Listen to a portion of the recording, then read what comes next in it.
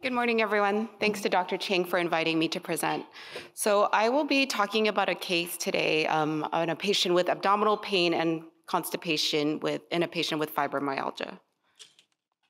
So this is a patient Dr. Chang and I saw in clinic, and she is a 27-year-old female. She's coming in with constipation and abdominal pain.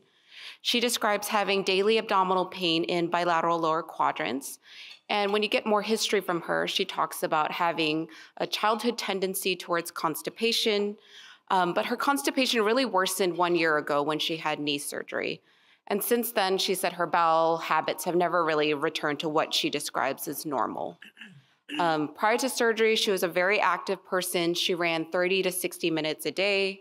And then currently her symptoms have really led her to miss work, limits her social life. So definitely some impairment in her overall function.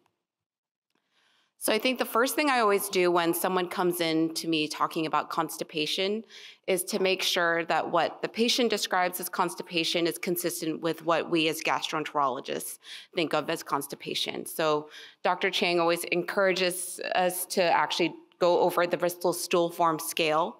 So our patient said that she was having type 1 to type 2 stool more than 50% of the time, and then she never had type 6 or 7 stool. And she was only having bowel movements every 4 to 5 days.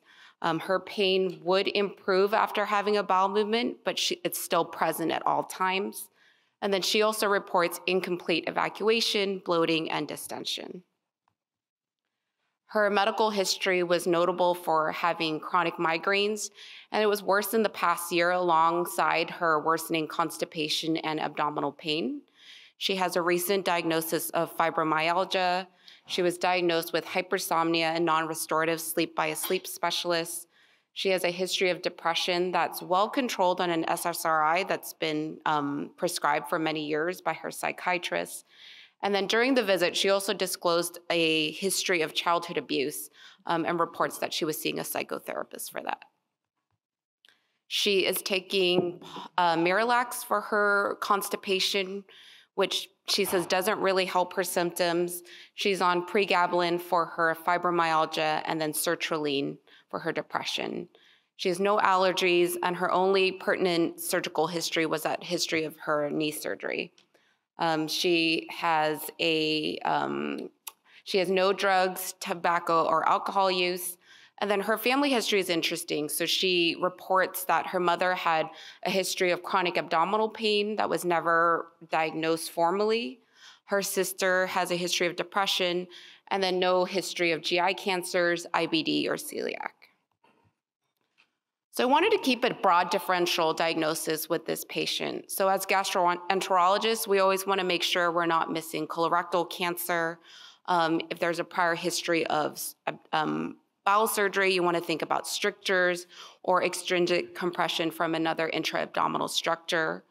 You want to think about endocrinologic causes of constipation. So hypothyroid is very common, but also thinking about hyperparathyroidism, diabetes, neuropathic injury.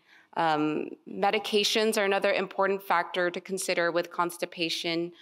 In her particular case, sertraline and Lyrica are pretty uncommon causes of constipation. And then the timing of her symptoms and when she started these medications didn't really quite fit as the primary etiology of her symptoms. You also want to think of pelvic floor dysfunction, celiac disease, endometriosis. So she came in with quite a bit of prior diagnostic workup. So she had a normal upper endoscopy and colonoscopy, and then her laboratory workup was also unremarkable. But for physical exam, I think rectal exam is a really important component of evaluating someone with constipation and to check for pelvic floor dysfunction. So her rectal exam was abnormal. She had increased rectal tone, and then she had decreased perineal descent, but appropriate sphincter relaxation. So a questionable rectal exam really wanted me to investigate further.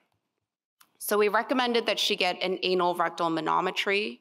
And in the interest of time, I won't go over this in detail, but the main abnormal finding was she did have some increased resting anal pressure. And then I think a quick way to look at an anal rectal manometry is to look at the balloon expulsion test, because I think it's a really good functional test and simulates what it's actually like for the patient. And hers was normal. So negative for dyssynergic defecation. So based on her clinical presentation, I felt that she met criteria for IBS-C. And just to refresh your memory on the Rome 4 criteria, she had recurrent abdominal pain on average at least 1 day a week in the past 3 months, and was associated with defecation, a change in stool frequency, and a change in stool form. And then specifically for IBS-C, she also met that criteria because on the days that she was having abnormal bowel habits, her stool form was more than 25% Bristol stool 1 or 2. So some risk factors for IBS in our patient. She had a history of early childhood adversity and trauma. She had a family history of DGBI, so with her mother with that chronic abdominal pain was very suspicious for an underlying DGBI.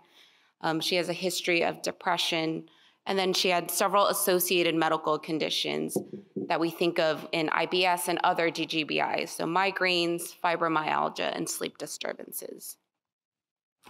So now I will turn it over to our audience to see what you guys think about what would you recommend for the initial management of this patient.